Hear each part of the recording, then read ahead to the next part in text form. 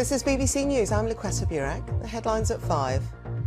Nazanin Zaghari-Ratcliffe, the British Iranian jailed in Iran, begins a new hunger strike in protest against her imprisonment. Foreign Secretary Jeremy Hunt urges Iran to do the right thing. A man is stabbed to death in East London after 4 separate London attacks, leaving 3 people dead and 3 men injured in the space of 24 hours. Hundreds more people are urged to leave their homes in Lincolnshire because of flooding brought on by heavy rain. A major review of hospital food after the deaths of 5 patients from listeria is announced in England. 4-time Tour de France winner Chris Froome posts this picture from his hospital bed and says he's fully focused on getting back to his best after his high-speed crash on Wednesday.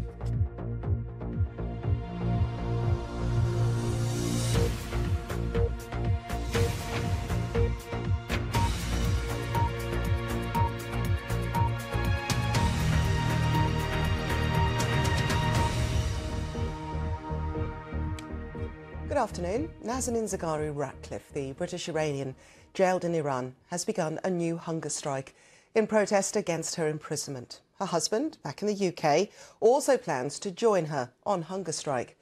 The mother of one has been detained for the past 3 years after being accused of spying by the Iranian authorities, a charge she strongly denies, and was sentenced to 5 years in jail.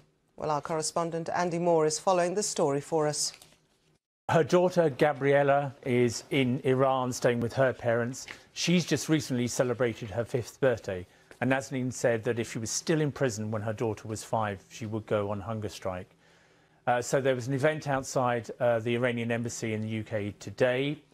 And her husband, Richard Ratcliffe, said he was going to join that hunger strike. He was going to be outside the embassy, not taking any food, just water, until his wife came off her strike. And I think we may be able to hear what he said to me a few hours ago. In fairness, I had some wind that for her, Gabriella's birthday was a landmark as to, you know, if we went past it, she would do something. She said that before, and I'd said to the Foreign Office, listen, I think she might have another hunger strike, and you know, we'll be lucky if we get to the end of the June without one. On the phone this morning, so previous phone calls, she'd been quite tense and sort of stressed and angry and you know, distraught. Actually today she was quite calm. You know, she'd made the decision. She said she sent her letter to the judiciary, so it's now started. And yeah, she was kind of nervous is how she sounded on the phone, but also calm, and we'll see how things go. So the hunger strike for you, how long may that last? Yeah, as long as she goes for it. So completely unknown territory for me. I've no idea how it is. I was saying to other people, I'm glad I've had my breakfast before this started. We'll see. You know, obviously. Could be a day, could be 3 days, could be 10 days, could be hopefully not much longer, and we'll take it one day at a time. So Nazanin has been on hunger strike before, earlier this year. About 3 days on that occasion, she said she wanted medical treatment, so she went on hunger strike briefly. Richard Ratcliffe hasn't been on hunger strike before, but he says he will be outside that embassy camping overnight until his wife ends her strike or until she's released. That was Andy Moore there. Now, Iran is almost certainly responsible for the attacks on 2 oil tankers in the Gulf of Oman. That's according to the Foreign Secretary Jeremy Hunt. The US military released this video footage yesterday, which it said proved Iran was behind Thursday's attacks, something Iran has categorically denied. While the Labour leader Jeremy Corbyn says there's no credible evidence Iran is responsible, tweeting that the UK should ease tensions rather than fuel a military escalation. Nearly 600 homes have now been evacuated in Lincolnshire because of fears a river could burst its banks again. Around 300 homes had already been evacuated after 2 months of rainfall fell in just 2 days, with some houses filled with water almost a metre high after the River Steeping burst its banks in Wainfleet near Skegness. Well, RAF Chinooks were also called in to drop ballast to bolster the banks. But authorities are saying that water levels are still rising, and this afternoon told residents in another 290 homes that they needed to evacuate. Well, earlier I spoke to the Chief Inspector of Lincolnshire Police, Phil Vickers, who's been helping coordinate efforts, and he updated us on the situation. The repairs that were completed by the RAF yesterday evening were checked again at first light this morning, and although they were holding, there was a concern about the volume of water that was seeping through. Another crack was found in the bank, and the decision was made that the first 290 homes to the area to the west of Wainfleet would be evacuated.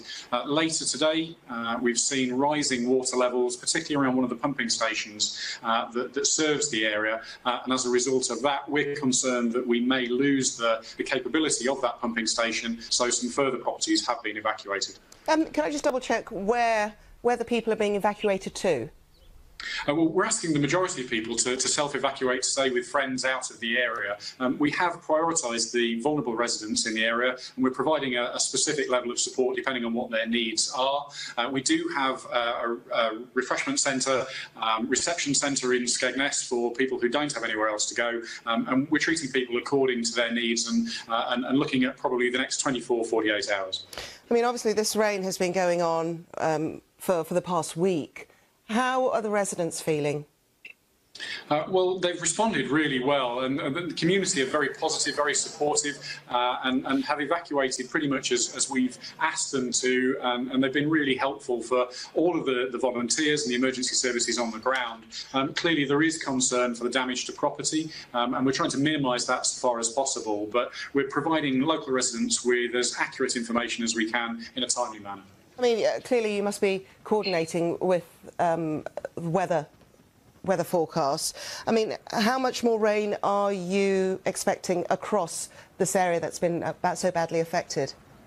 Well, there's a delay in the impact. So although the weather on the ground today has been relatively dry compared to previous days, there's still a large volume of water that's coming through the system. So the high volume pumps that we've got in place are helping us to reduce the river levels in the area, but we are prepared for potentially an increase overnight. And I say that's why we're planning through the weekend and into early next week. OK, like you said, there is a delay there then. I mean, how long does it take before those waters do start to recede?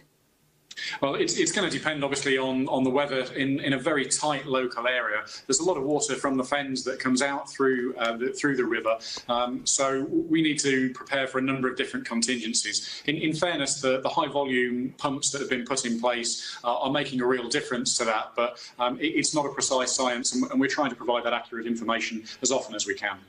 I know that you've got the RAF Chinooks who are helping, trying to drop that ballast and the gravel to try and shore up those banks. In terms of preparation, do you think you'd done as much as you could, or were you caught off guard?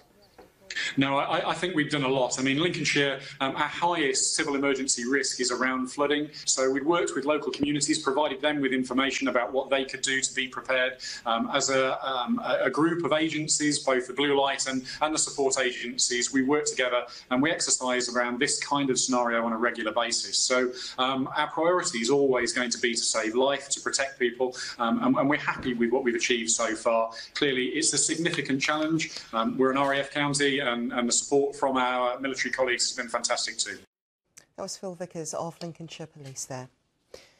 Now, the Health Secretary, Matt Hancock, has ordered what he called a root and branch review of hospital food after 2 more patient deaths were linked to a listeria outbreak. A total of 5 people have now died. Production has been halted of the sandwiches and salads thought to have caused the outbreak. Lee Milner reports. 5 people have now died after eating hospital sandwiches and salads containing listeria. 2 lost their lives here at the Manchester Royal Infirmary, another at Aintree Hospital. It's not yet been revealed where the other 2 patients died, but Public Health England has confirmed that 7 trusts across the country have been affected. The Food Standards Agency ourselves are trying to identify how this could have got into the food chain. That is going to take some time to do. But what we have done is taken steps to make sure that the product is no longer distributed, and therefore the public and the NHS patients are safe. The Health Secretary, Matt Hancock, has now called for a review of NHS food. In a statement, he said, "I have been incredibly concerned by this issue and strongly believe that we need a radical new approach to the food that is served in our NHS. Listeria typically causes mild food poisoning, but can prove fatal if people are already seriously ill." The first patient affected showed symptoms on the 25th of April. Suspect salads and sandwiches were withdrawn on the 25th of May. Public Health England first warned about the outbreak on the 7th of June. The Good Food chain, which has been linked to the outbreak, has since voluntarily ceased production. As investigations continue, Public Health England insists any risk to the public remains low. Lee Milner, BBC News. Well, a little earlier, my colleague Geeta Guru-Murphy spoke to Dr Nick Finn, the Deputy Director of the National Infection Service at Public Health England. We very quickly identified this, and on 25th of May, the products were withdrawn, and we've now been running for over 2 weeks, and we've not seen any new cases since then, so that's very encouraging. One of the things we have to be aware of, though, is that listeriosis has got listeria has a long incubation period, but we would have expected most cases to have been affected to have appeared by now. And all I can say is that having taken the product off the market, people can have confidence, certainly, that there is no longer a risk from that source. These are products that were used as part of the sandwiches. At the moment, both the Food Standards Agency ourselves are trying to identify how this could have got into the food chain. That is going to take some time to do, but what we have done is taken steps to make sure that the product is no longer distributed, and therefore the public and the NHS patients are safe. We're fairly confident that now we've identified it and working with the FSA and local authorities, steps have been taken to stop production, that this issue is no longer. That was Dr Nick Finn of Public Health England. Now, police are investigating after 3 people were killed in separate attacks in London. A man in his 30s died after being stabbed in Tower Hamlets earlier this afternoon. Now, this follows the deaths of 2 teenagers yesterday evening. It all comes after police made 14 arrests following 4 separate attacks in London, which left 2 teenagers dead and 3 men injured in the space of 12 hours. Well, our correspondent, Ben Ando, is here. It's really upsetting looking at all these numbers. So bring us up to date on what we know of this latest attack in Tower Hamlets. Well, the police were called just before 2 o'clock this afternoon and told that a man had been found with stab wounds in a park in the Lansbury estate in Poplar. They attended, the ambulance service were called, but they were unable to help this man, and he was pronounced dead 40 minutes later. Our understanding at the moment is there have been no arrests in connection with this latest one.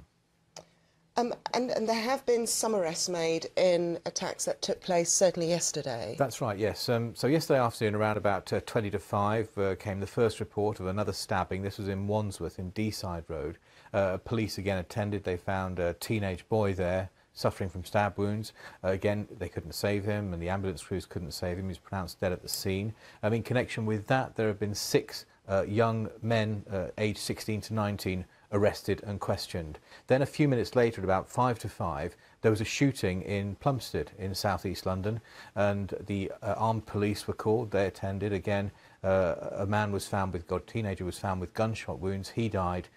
3 people, including one girl aged 16 to 17, have been arrested in connection with that. And the Mayor of London, Sadiq Khan, last night tweeted that he was sickened by this latest round of violence. OK. Ben Ando, thank you very much for that. Thank you. You're watching BBC News. Now, Chris Froome has posted a picture of himself recovering in hospital after his crash in France. It was posted on his Instagram account, and there he said is on the road to recovery following a 6-hour operation in Saint-Etienne. He sustained multiple injuries, including fractures to his neck and leg after he crashed at 40 miles an hour whilst testing the course at the Critérium de Dauphine. Now, following huge protests, the leader of Hong Kong has suspended plans to introduce a new law that would allow extraditions to mainland China. The proposals have prompted big demonstrations, including one last Sunday, where organisers said more than 1 million people took part. Our China correspondent Stephen McDonald reports from Hong Kong, and a warning, his report does contain some flashing images. When large demonstrations just days ago turned into running street battles with the police, it would prove to be the turning point in this standoff. The government of Hong Kong has been forced to concede that its controversial extradition bill has prompted ill will and division here. And the announcement came that it would be shelved, at least for the time being. I now announce that the government has decided to suspend the legislative amendment exercise, restart our communication with all sectors of society, do more explanation work, and listen to different views of society. However, a vast array of opposition groups say the extradition bill means facing mainland Chinese courts controlled by the Communist Party, which can't guarantee a fair trial. And they say Carrie Lam ultimately still wants it introduced. Hong Kong people won't be cheated by the temporary suspension. Carrie Lam's comments will only make us more angry. The city enjoys freedoms which were guaranteed when the former British colony was handed back to China. A key pillar of those freedoms is having an independent judiciary. That's why for many people here, the fight against extradition is a fight for everything this place stands for. And it's why they say they won't give up until the extradition proposal has gone forever. Protests planned for tomorrow will go ahead, with some calling for Carrie Lam to resign.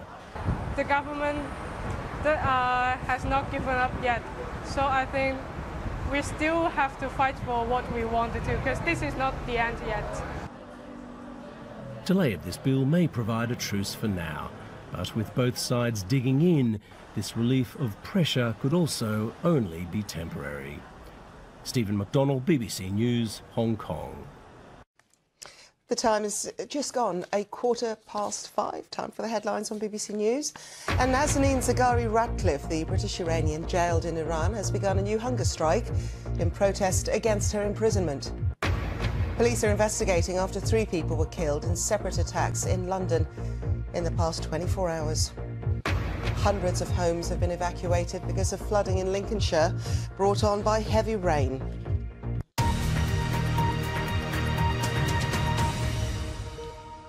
Now, the exam board Edexcel has launched an investigation into how an A-level maths paper was leaked online. Images of the paper were shared on social media ahead of the exam that took place yesterday. Well, Pearson, which runs Edexcel, said that the images were circulated in a very limited way. It reassured students that no one would be advantaged or disadvantaged and that they would not have to resit the paper. Well, joining me now is Christy Curran, who sat the exam yesterday. And Christy, just to get some clarity on this, there were actually 3 papers as part of this maths exam. Is that right? Yes, there's 2 papers, the first 2 on pure maths, and the last one, which was the one that was leaked, was stats and mechanics. OK, before we get on to how you feel about what's happened, how much work had you put in for this exam? So out of all the maths exams, this one the most, definitely. I thought it was the hardest one, so I probably, it's hard to gauge, probably 20 hours maybe. OK, so quite a lot, I think. So hearing now that some people may have cheated, how are you feeling? Yeah. Bit upset. You want a level playing field when you're doing an exam, and like I went in there and I had seen the paper but scribbled out. I'd seen a diagram on the paper, and then I go into my maths exam and I see the same diagram and I realised that it actually was leaked, and that puts me off for about 5-10 minutes, and it's unfair. I've worked so hard. Were the school aware of this? If you know, the students knew about it, there was gossip going on, people were checking it out. So I'm not sure if the school was aware of it or not, but after they definitely were. I remember overhearing teachers talking about it. Yeah, I'm not sure. OK, so Pearson or Edexcel said that the questions or the images were circulated in a very limited way. Is that what you think? Do you agree with what you saw? Well, after the exam, straight after, they were circulated in a very unlimited way. So, I mean, I saw all of them straight after, which, I don't agree with what they've said. I don't believe that. What would you like to see happen, Christy? If you don't agree with what they've said, you know, how would you like things to pan out? I don't want to do a retake. I've worked so hard, and people are saying there might be a retake. I really hope not. I'm not sure how they would make this fair afterwards, because some people have got it easier. If they do make the grade boundaries lower or higher, it's affecting everyone. So I don't know. What do your parents think? Because obviously they've seen you studying so hard. You know, you're hoping to go on to university. What sort of conversations have you had with them? I came in frustrated, but I thought I did really well on the exam. And I hope that doesn't make it look like I cheated, because I didn't. But I thought I did really well. They were proud of me, but they were annoyed as well, disappointed that this would happen. OK, Christy, come September, when those results come in, are you going to be happy with whatever result you have, despite, or rather knowing, what happened and that some students would have cheated? If I don't get the grade, I'll probably be upset. I think I'd be upset whether people had cheated or not if I didn't get the grade, but I will feel hard done by, definitely. Are you going to be willing to take it further, do you think, if you don't get the grade? Would you appeal? If I don't get the grade, I will retake. I'll have to, because I want to go to university. That's where I want to be. So it might be worth appealing, but I don't know what I'd get out of that, really. I don't know what would come from that. OK, really feel for you, Christy. But good luck in August. You. Good luck. Thank you. Thank you. Bye. Bye-bye. Christy Curran there. Back to politics. 6 candidates remain in the race to be the next leader of the Conservative Party and Prime Minister to replace Theresa May. The Health Secretary, Matt Hancock, pulled out of the contest yesterday, but is yet to declare who he'll be backing, while the former Foreign Secretary and Mayor of London, Boris Johnson, remains the front-runner, and he has confirmed that he'll be taking part in the BBC televised leadership debate on Tuesday with Emily Maitlis. Well, today, the candidates have been addressing a leadership hustings in central London, where contenders for the Tory crown have been lining up to insist that there must be no unchallenged coronation for Mr Johnson. Here's the former Brexit Secretary, Dominic Raab. Are you worried that the members might be denied a proper contest here, a coronation? They certainly shouldn't be. We've got fantastic members who've just come all the way from all parts of the country down here. It's been great to engage with them. It's their party. They must be given their say and their voice heard. Do you really have a chance, or should you leave the field now? Oh no, I'm just getting started. I'm the candidate I think that can be most trusted to deliver on Brexit. We've got to get Brexit done to deliver a fairer deal for workers, a fairer society, and unite the aspirational working middle class of this country. That's how we get out of this rut, and that's how we beat Jeremy Corbyn. How are you going to stop a Boris Johnson coronation? Well, we should have proper scrutiny of everyone. The longer this goes on, the more the underdog gets their shot. Well, that was Dominic Raab. Meanwhile, after he left the event, the Environment Secretary, Michael Gove, brushed off questions from reporters about his future in the race. Michael. It was a hugely positive reception from a wonderful audience, critical questions about the future of our country, and it was a pleasure to be able to talk to the backbone of our party. You've slipped from second to third. Is this the end of the line? Thank you, Michael. That was Michael Gove there. Well, we'd like to know, do you have any questions for the next Prime Minister? On Tuesday, BBC One will be hosting that live election hustings between all the candidates that are left standing for Conservative leader. And one of them will be the person who moves into Downing Street. Their debate will be shaped by your questions. So we're asking you, please submit them to us in advance. Email haveyoursay@bbc.co.uk. Include your question, as well as your name and contact number if you're interested in asking it live from your local BBC regional studio. Full special coverage, of course, will be on BBC News Channel as well. Now, people from Black, Asian and other minority ethnic communities are more at risk of developing some cancers and other life-limiting illnesses such as kidney failure and type 2 diabetes. They're also less likely to access or be offered hospice care services.